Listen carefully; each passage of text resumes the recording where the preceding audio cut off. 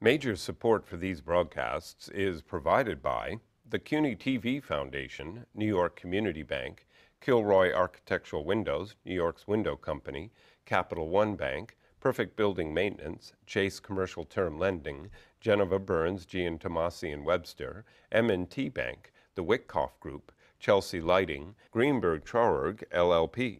Additional support is provided by Ackman Ziff Real Estate, AKA Hotels, Corman Communities, Bank of America, Merrill Lynch, Bank Leumi, USA, Briarwood Organization, CBRE, Colliers International, NYC, Cushman & Wakefield, DDG, Douglaston Development, Levine Builders, Dime Savings Bank of Williamsburg, Eastern Union Funding, Flushing Bank, Friedman LLP, Herrick Feinstein LLP, Hersha Hospitality Trust, Investors Bank, New Banks, James D. Kuhn Real Estate Center at Syracuse University, James Orphanides, Centurion Holdings, John Katsimatidis, Red Apple Group, Margolin Weiner and Evans, Madison Realty Capital, Meridian Capital Group, Newmark Grubb Knight Frank, Popular Community Bank, SJP Properties, Sterling & Sterling, Stonehenge Partners, Urban American, and these friends.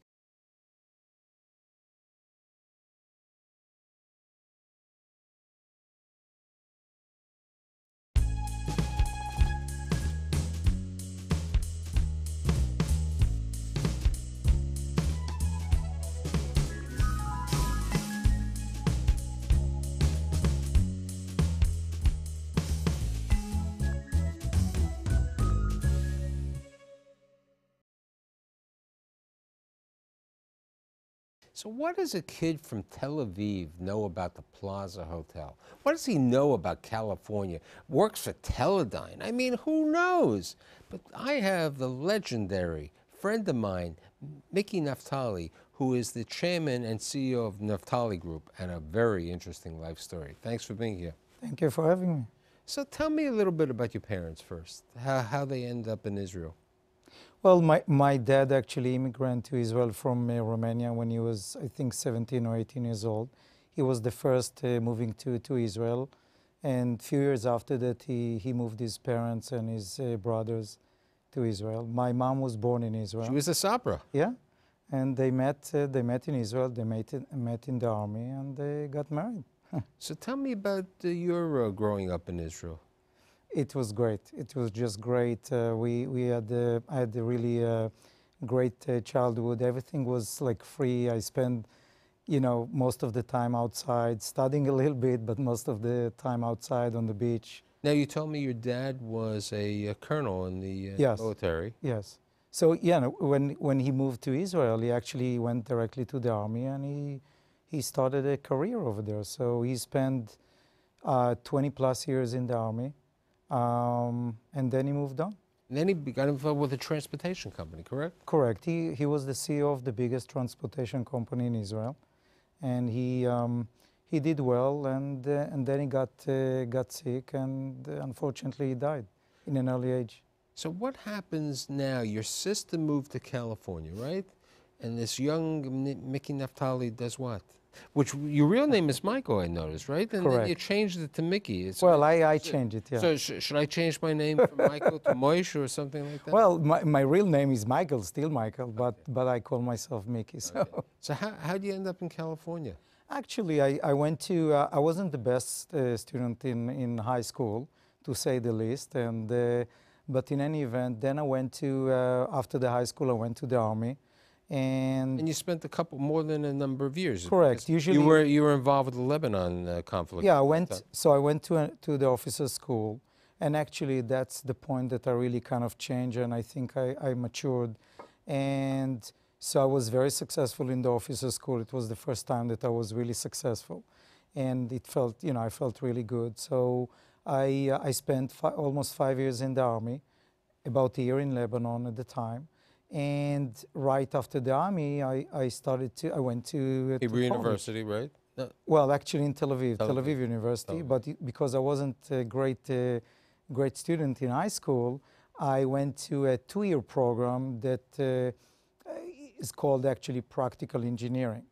I did extremely well, and then I decided to complete and to have an engineering degree. So I moved to California. My sister lived at the time in LA.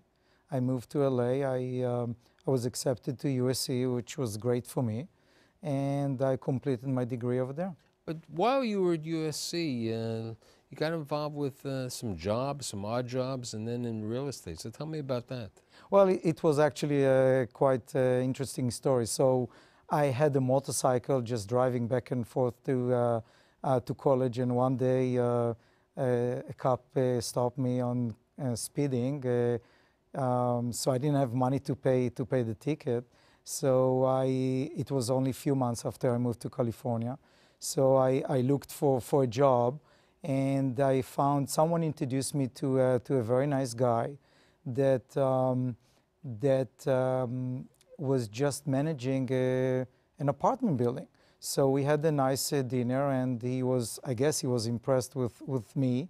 And you were a military man. Huh? Right. So he said, you know what, here's the checkbook, and please start to manage this building. So I started to manage the building. Eventually I managed 3 buildings for not exactly for him, for a partnership. And those were rough buildings in downtown LA. But it was the first time that I kind of dealt with, had some exposure to real estate. But there was a really interesting story, right? About the money, the building Right. you found. Tell me about the So story. here's the thing. So one day he came and he said, Miki, my partners are looking to buy a new apartment building. So, just go out there, try to find a building.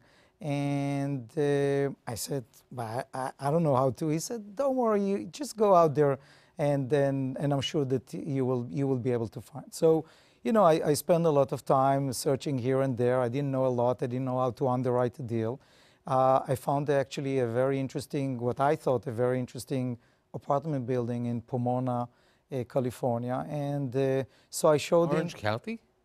No, you know what? I'm not sure which county. I think it was Orange County. Okay. Okay, maybe. And so I showed him the deal, and he said, "Great, let's go tomorrow to present it to the partners." I said, "I thought that you're presenting it to the partners." He said, "No, you are going to present it to the partners." Okay. So we went the next day. I presented the deal, and eventually they ended up buying it. So he said, after they closed, I wasn't involved in that. He said, let's go to celebrate. Right, and something with the wine bottles and a right. couple of things. So he was a very interesting gentleman, and he was also a writing in one of the LA magazines. He was writing on, on wines. So we ended up in this private club, and he came with a duffel bag.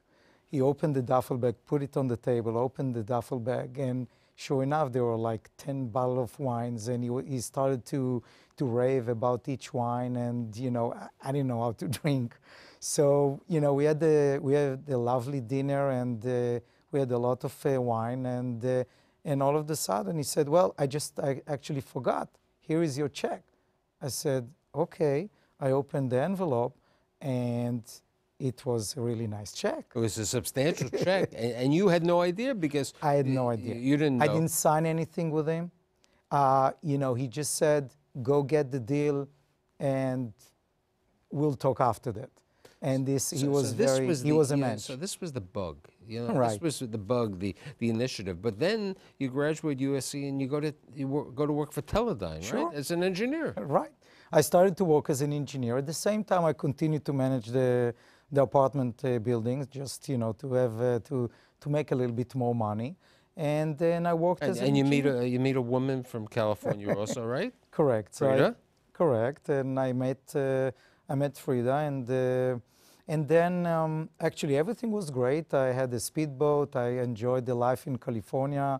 Great weather. California dreamers, yeah, right. Great weather, and so on and so forth. And then the first Gulf War started, and I found myself just spending time watching CNN, and I didn't feel good.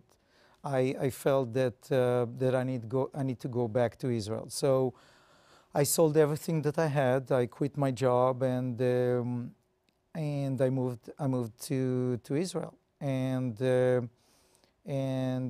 I actually started to work in real estate as a junior project manager.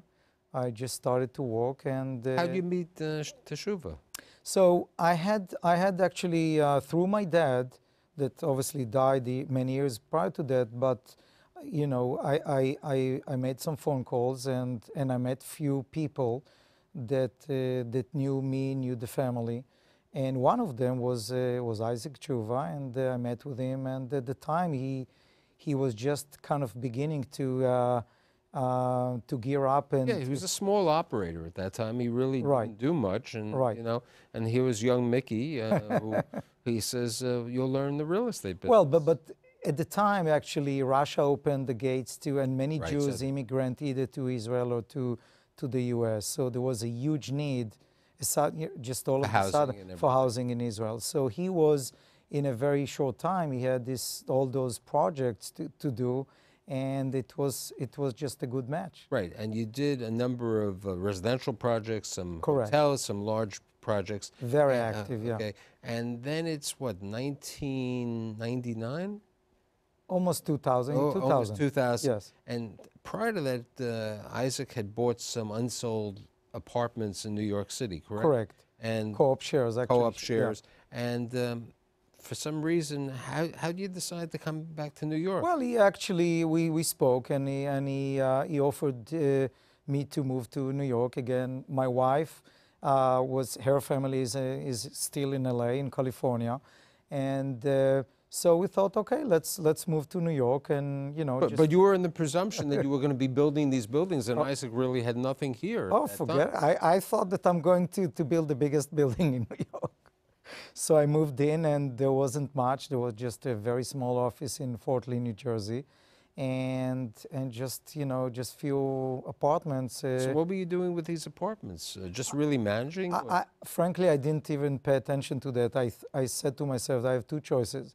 Either I move back immediately to Israel, because I was, at the time, I was quite successful in Israel, and I did for Israel relatively mega project. So I said, either I move back or I really try to do something here. So talk to me about the first deal that you did, because you started a lot in New York. Okay. Right. So what was the first deal? So Because the first is actually, we bought the old Barney's parking lot, 151 West 17th Street and 224 West 18th Street. And I put together the design team. We designed two separate, obviously, projects about half a block away. And we designed a condominium project, two condominium buildings. right, and this was, before Chelsea really Correct. Was building over Well, think about it. We were aiming to get about $700 a foot at the time. And we're not talking about 20 years ago. So. Right. So Chelsea was there. That was the first deal. But after that, then you found one of the deals that you and I discussed, 21 Astor Place. Correct. Which was a union project. There was a deal that had gone good and bad. There was Kinko's at one time. There Right. was the Starbucks. The Starbucks was the good part of the Right. situation. And you had these unusually low ceilings and something like that. But it was the village. Right. It was Well, the location, I mean, the building is beautiful. And to me, one of the nicest building in the city. And the location is great. So the upstairs was very difficult to deal with, because the building has a very unique shape. And as you know, especially in a residential development, you try to develop 3, 4, 5 different types of units, at least at the majority of the units, and instead of just to customize every layout, because it's very difficult and very costly.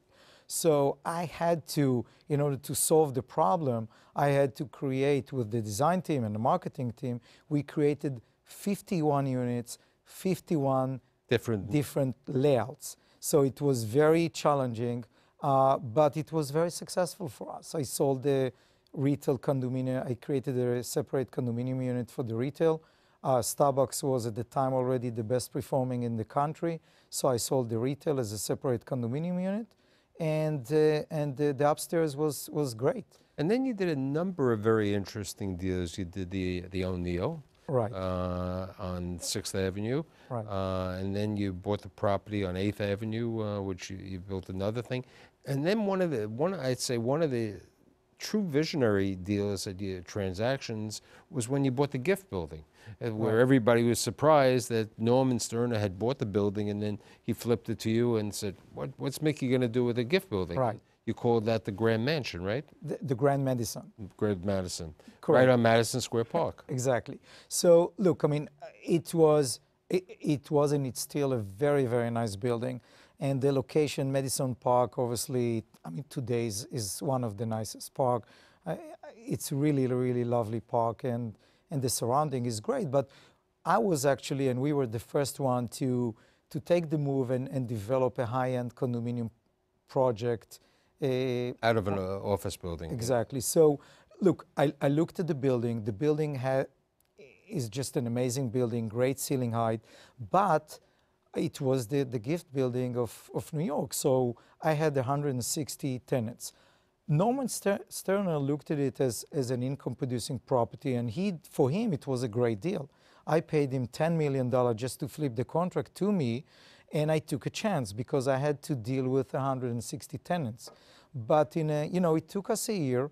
We worked around the clock. We negotiated with each one of the tenants, and we paid money to tenants to live, and we ended up with a vacant building, and we converted it. Because I still think it's a great building. Now, what's a really interesting story is that I think it was like 2003, 2004. Everybody wanted the Mayflower site. Okay? Right. This was the site on which subsequently became 15 CPS, right. 15 CPW. The everything over there. And you had been spending time, and you Oh. really wanted it, and subsequently you lost it. Right. So you're over there, and you're on Central Park, and what happens? You walk past the Plaza Hotel? Right. But before that, I really spent over a year in negotiating so-called, I thought that I'm one of only maybe 2 or 3. Yeah, one of 200. Negotiating on the Mayflower Hotel, and I really spent a lot of time, many, many meetings,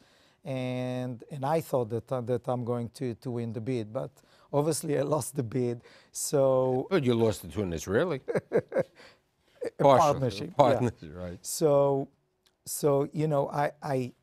I was looking for property on the park, and I walked on Central Park West and Central Park South, and ended up at the steps of the plaza.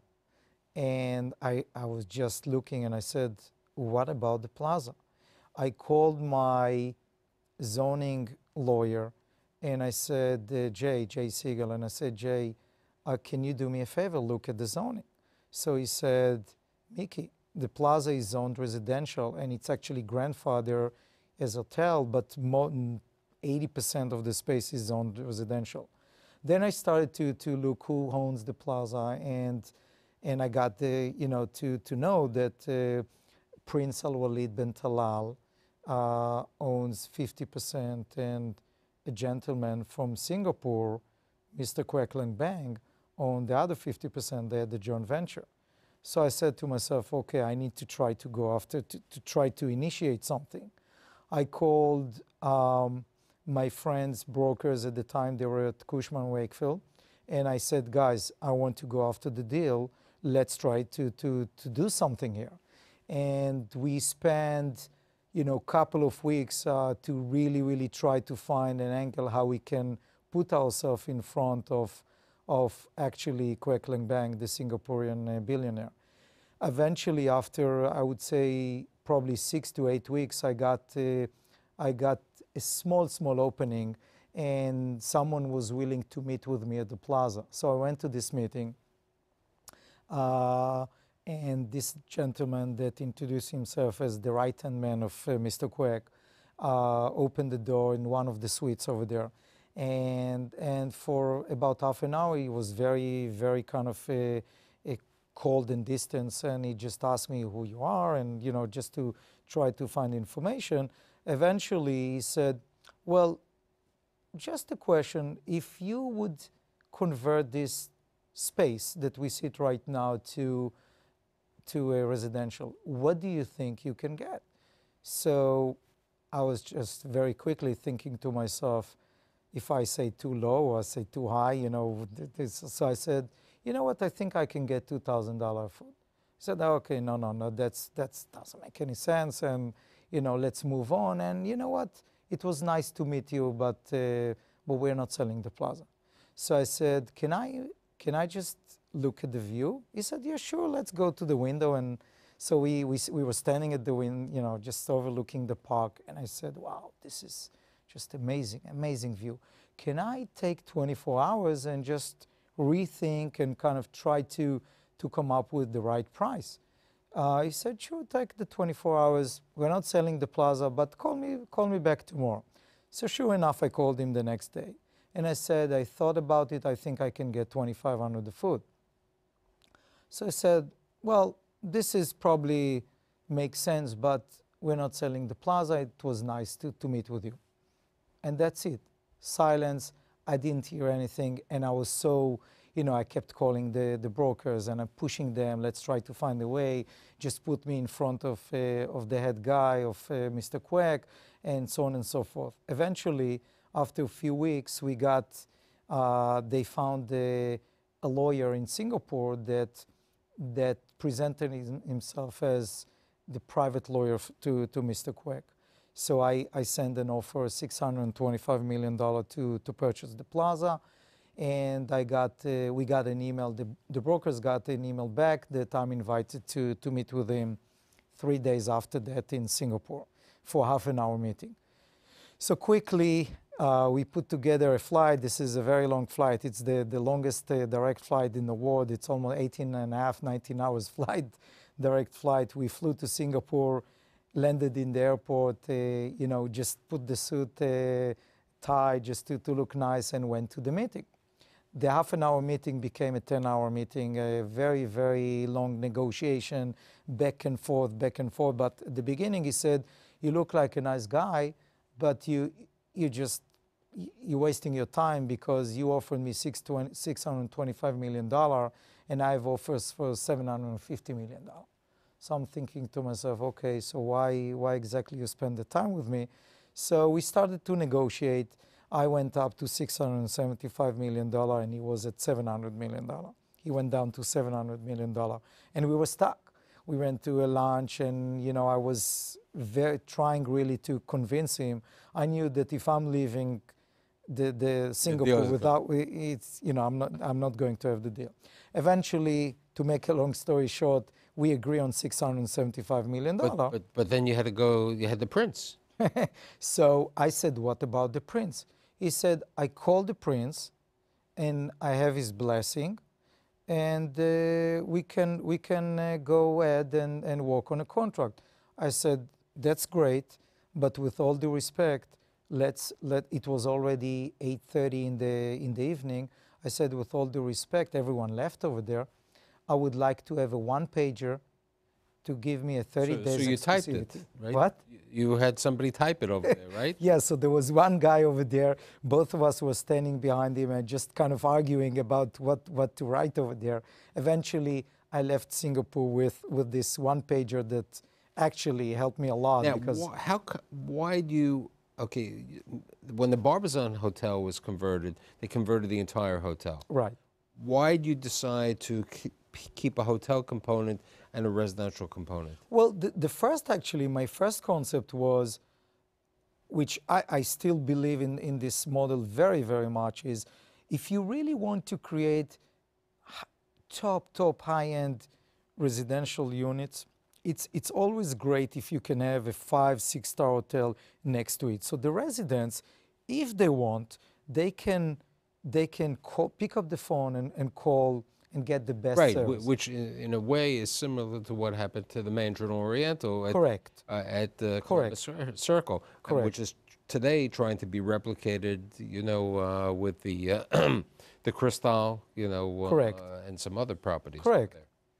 Baccarat Hotel. Correct. But when you know, at the Far East, actually, you see a lot of those mixed-use developments that years after that I was involved again in Singapore in a mixed-use development, and it makes a lot of sense. So the original model was, hey, this is the plaza, This is an amazing brand that was, frankly, for 20 years prior to us purchasing it, it wasn't the best. Right. It was. But great history, a landmark building. So why not to revive the landmark, you know, bring back the 5-6 star quality and sell the residential Right. units. And what you did was you put a hotel component, you put a long-term condo rental, condo hotel Right. component, and the luxury condos, and everything sold, and it's been one of the most successful deals. It was great. So, you know, all of this, and then there were more developments around the country over Right. there.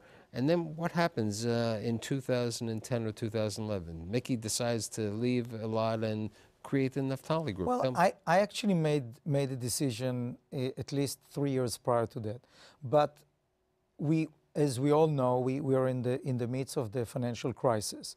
And being a major part of building from a small company to a major group, I couldn't, personally, I couldn't just leave. Right. It wasn't the right thing for me to do. So I walked through the financial crisis to a point that we felt very comfortable. I finished even, you know, in 2010, we had many properties in Right, Canada. you had 250 worths, and you No, and also in Canada. So, you know, I went through about a year I spent working on an IPO, and I became the chairman of the public company. So I spent a lot of time really restructuring everything and bringing the group to a very... So let's talk, with 2 minutes left, a little bit about what you're doing today, and then a little bit about the family. So we you know, I left in June 30 of 2011. July 1st, I opened Naftali Group with my top team, that the same team that spent the time with me and worked, you know,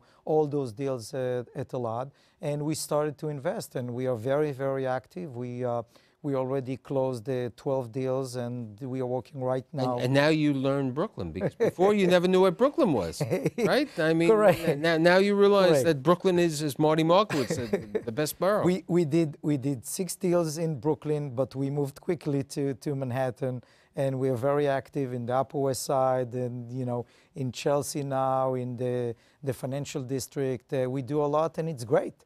It's a great market. We have a really great support from the commercial banks. We have really great relationship with the, you know, some of the best equity funds. So it's a great venture. Tell me about the family. You have 2 daughters, right? I have 2 daughters. The family is great. My older daughter is in At Syracuse? Syracuse, yeah, and it's great. And your younger daughter? My younger daughter is in high school, and in a year she will leave to. So do you think you'll expand the Naftali Group out of the New York area? It's always a possibility, because, you know, as a team we have a lot of experience. We invested in over 9 states in the U.S. and also in Canada. But frankly, right now we still find it's difficult, but we still find great opportunities in New York. And I think that there is no better market than New York. So I'd like to say that, you know, it's nice to have the kid from Tel Aviv, you know, the former man who spent time in Lebanon and the crisis, and you've done a great job in the conversion of the plaza, many buildings, and thanks for being here today. Thank you for having me.